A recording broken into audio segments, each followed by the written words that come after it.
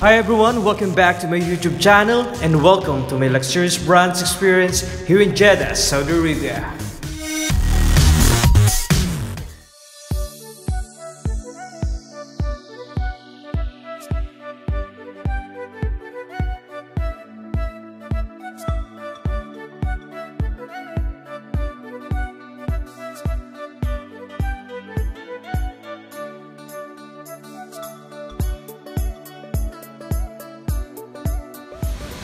Hi everyone, once again welcome back to my YouTube channel.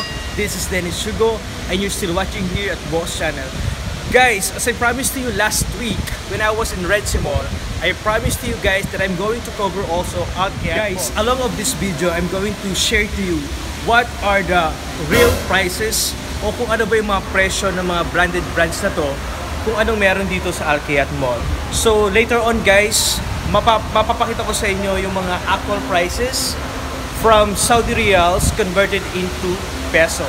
So para naman po meron ko yung idea na even here in Jeddah, Saudi Arabia, may mga branded brands din dito na kung saan maraming mga local Saudis ang mahilig din dito sa mga branded na to and nakakasabay din sila sa mga trends. So samahan nyo ako guys, samahan nyo ako sa vlog na to. Para sa inyo to, gagawin ko to kasi promise na i-cover ko ang Al-Kayat Mall. And hopefully soon guys, by next week, once may pa-Baby Squad already completed, isushoot ko naman sa inyo ang Boulevard.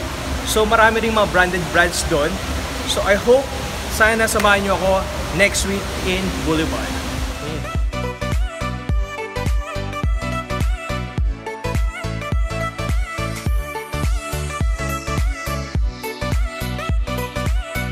So guys, first stop natin, Louis Vuitton.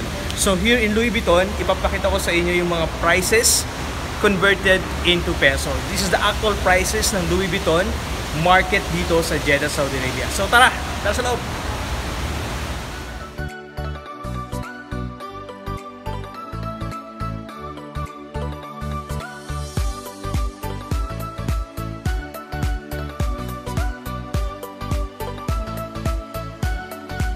So guys, welcome back. I'm here inside the Louis Vuitton brand here in Al-Kayat Mall. So guys, I'm holding this bag, Louis Vuitton brand. It's very majestic, it's very good. But you know guys, how much it is? It's around 570 riyals. 5,000. And then, sorry, it's not 500, it's 5, no, don't stop.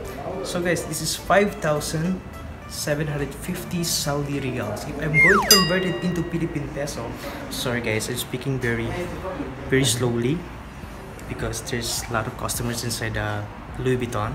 So if I'm going to convert this 5,750 in Philippine peso, it's around more or less, it's around 80,000 pesos. So guys, as you can see, it's very good. It's very fashionable for men. So guys, I'm just going to discuss to you or going to show to you the men's section of Louis Vuitton because here in Jeddah, Saudi Arabia or in KSA, it's very strict if you're going to mix with the ladies or with the families. So for this time, I'm just going to cover to you the men's section of Louis Vuitton. So guys, nandito ko ngayon sa shoe section ng Louis Vuitton. I-share ko lang sa inyo how much some shoes or slippers here. So, let's discuss to you. I-tour muna lang muna sa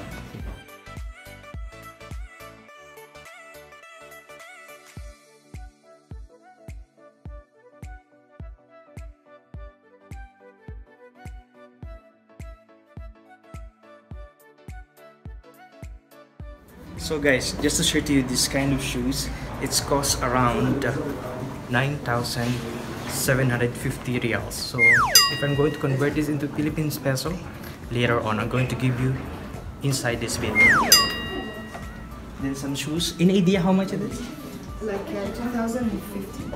So guys, this kind of slipper here in Louis Vuitton is around 2,250. So again, converted into peso, later on I'm going to share it to you. So guys, this will end my tour here inside the Louis Vuitton. So next, we're going to find another brands outside Louis Vuitton and then so you have an idea what brands here in Al-Kayat Mall. So let's go other brands. So guys, natapos na yung Louis Vuitton. Napakahirap because they are very strict because tonight or today, it's Ramadan season, it's Ramadan month. Thankful that Louis Vuitton, they allow me to feature inside. So this time guys, tara sa Gucci. Next stop natin, Gucci. So i-check natin yung mga items nila along with the prices para naman po meron ko yung idea. So guys, I'm here now in Gucci. I'm going to get inside to show you or to share it with you all guys some items with the prices. And then I'm going to convert it into, of course, the Philippine peso. So let's go!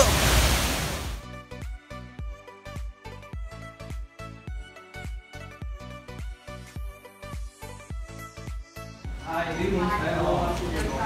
Welcome. Thank you. Thank you.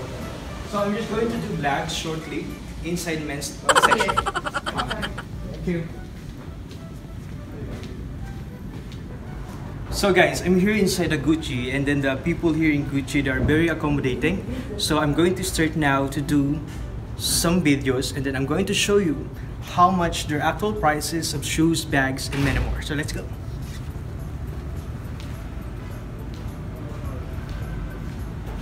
So guys, even me, kahit ako, hindi ako nasusuot ng Gucci kasi alam kong napakamahal nito. With the purpose of this vlog, I'm just going to share to you guys how much some items here in Gucci. Gucci is branded brands all around the world. So, simulan natin sa shoes, simulan natin sa sapatos.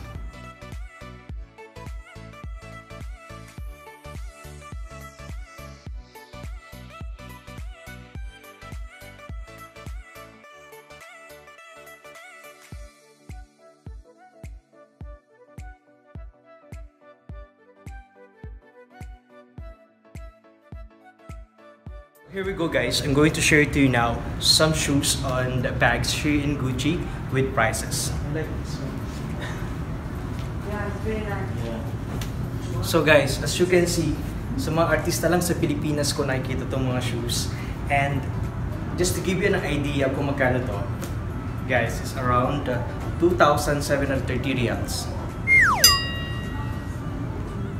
So, the conversion rate, if i-feature ko rin dito sa video na to para makita nyo. So guys, it's very good. It's very nice. Napakaganda niya. Pangarap ko to eh. Pero hanggang pangarap na lang to. And some other shoes. Hindi ko nasusutin yung artista nito eh. No? So guys, just to give you an idea again how much this shoes is. I don't know how much it is. Alright. So guys, it's around 3,885 reals. So guys, if you're going to visit Al-Kayat Mall, makakita kayo ng mga Gucci brands dito. So guys, here in Jeddah, Saudi Arabia, minsan sasabihin nila is just a desert or buhangin, ganyan. Pero guys, Jeddah, Saudi Arabia is already good place to work with as an OFW. Okay? Also, good for shopping. And just to showcase to you guys some malls in Jeddah. Kung napanood nyo yung mga previous vlogs ko, I already featured some malls here in Jeddah. They call this one as a Prince Town, and the value of these shoes is around 3,780 reals. So don't worry guys, I'm going to flash how much the conversion rate of 3,780 reals. Then guys, tara sa bags. So guys, if you're a guy like me, so if you want to use some travel bags, backpacks, so as you can see guys, it's very good. But I don't know how much it is, so I'm going to ask the girl. Hey, how much it is? 6,300. 6,300. So guys, as you can hear it, it's around 6,300 reals. Don't worry, conversion rate, i-flash kaya. Talk about this one, flash No trade. discount? This flash trade with flash is light. So guys, I'm just going to try this shoe. Susubukan ko to kung babagay kasi yung babae na nagtatrabaho dito, the girl who's working here in Gucci, she allowed me to try this one. So samahan niyo ako guys, subukan natin. So once again guys, this costs 3,800 reals. So yung cost na yun guys, malaki na siya sa normal OFW dito na nagtatrabaho. Malaking sweldo na yun para sa isang OFW. Oh, feeling ko ano ako dito, artista. So, it's good for you. So guys, the feeling of these shoes is very comfortable. It's very comfy ba tawag doon? Comfy. It's very comfy in my feet now. Sa pa ako. Ang ganda nga. So, yeah, it's very good. So guys, sinubukan ko itong sapatos na to para naman masubukan ko kung ano ba comfortable nagsusuot ng branded shoes. So, amazing experience. So, it's very good. Next one.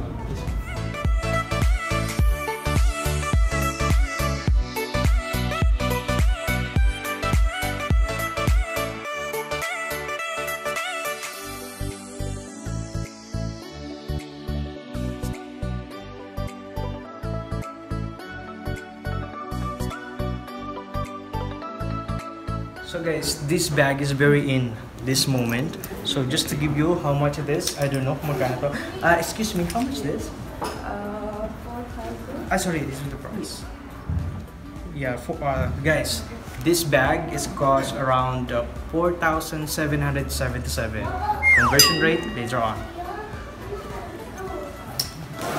So guys, this kind of bag is around, sabi ko na, more or less around 80 to 90,000 pesos. And this cup, it's cost around, how much it is? Walang presyo, pero I think... 1,900. Sorry. Guys, isang sombrero, 1,900 riyals. So, mamaya pakita ko yung conversion rate. I didn't share anything regarding the ladies section of Gucci because as what I said before, they're very strict with the ladies section here in any malls. So guys, I'm just sharing to you guys the men's section of each brand of this brand. So guys, this ends my Gucci tour and sana nagkaroon kayo ng idea kung magkano yung mga prices sa loob ng sa Alket Mall. Meron din ditong Burberry brand. As you remember, sa Red Sea Mall, na-feature ko yung Burberry brand.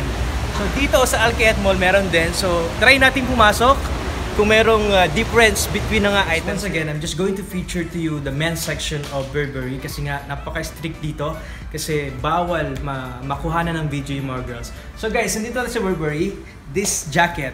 You know kung magkano to? Walang presyo yata.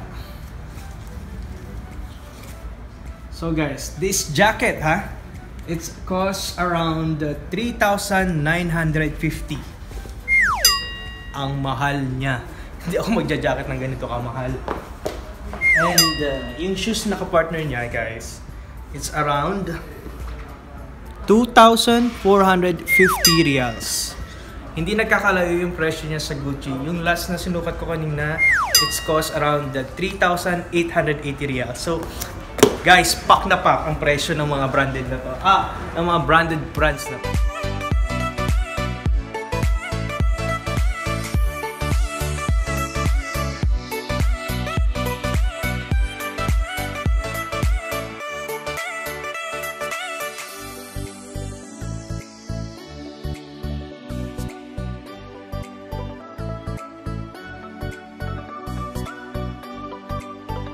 So guys, hindi ko na lang papasukin lahat ng branded brands. Magbibigay na lang ako sa inyo ng snap video ng mga brands like Dolce & Gabbana, Prada, MCM, and many more. So pinasok ko lang guys is Louis Vuitton, Gucci, and Burberry, and hopefully this time, Alexander McQueen.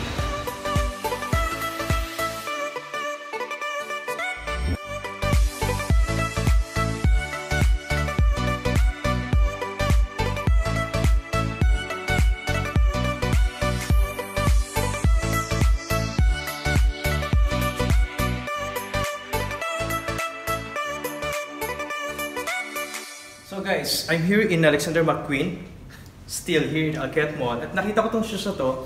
Most of these shoes, sinusuot to ng mga artista. Nakikita ko lang sa Instagram. So this costs around 2,860 riyals. If you're going to convert this one into Philippine peso, it's around 40,000 pesos. So guys, it's very classic. This is classic shoes. It's very classic shoes. It's very good. Hindi ko na siya itatry kasi wala na kaming oras. Just to share to you kung ano ba o magkano ang presyo dito sa Alexander McQueen ng sapatos nila. Asials, okay. Guys, card holder is around 1,000 riyals. It's 995 riyals. So, 5 riyals, 1,000 riyals na. Isang sweldo na ng normal na OFW dito sa Jeddah. Guys, here inside Alexander McQueen, meron din silang mga shirts. Pero I don't know if I'm going to share to you. ang lakas maka-heart evangelista ng setup ka dito. Pwede mo siya iikot, tour. One. Oh, guys. Ngayon ako nakakahawag This is nito. for women and this one's for Yeah, this is for men's section, right? women. So guys, this kind of shirt, it's around 1,205. So it's less than 20,000 pesos. Guys, isang t-shirt, 20,000 pesos. And for the lady, I'm just going to show you one dress of the lady. I'm going to give you an idea kung magkano ang kanilang mga dresses. Okay, I'm going to pick. Okay, this one, pink. Okay guys, just, sorry. Slowly. Oh, I don't have money to pay for it. Three colors. Three colors for this dress. Pink, black, and red. Yeah. Alexander McQueen is a designer, right? Yeah. How much this one? It's Oh yeah, yeah. Oh my god. 14,000. Yeah. So guys, girls, ladies and gentlemen, ladies, artista lang siguro makakabili nito sa Pilipinas. So this kind of dress costs around, guys, tingnan nyo. It's 13,775. It's a wow price. It's expensive, right? 13,000. Girls, so binigyan ko na idea kung magkano yung dress dito sa Alexander McQueen. It's quite cheap. No, I'm just joking. It's quite expensive, but the quality of this dress, what do you think? Awesome. Perfect. Isn't it? Yeah. So guys, ito na. Hindi na ako magtatagal dito sa Alexander McQueen. So I just give you an idea from men's shoes, from men's accessories, at dito until sa ladies dress. So I think this will end my vlog regarding Alcat Mall. And I hope you're going to enjoy this vlog. And I hope you support me by subscribing my channel. So, let's go. Bye. Bye.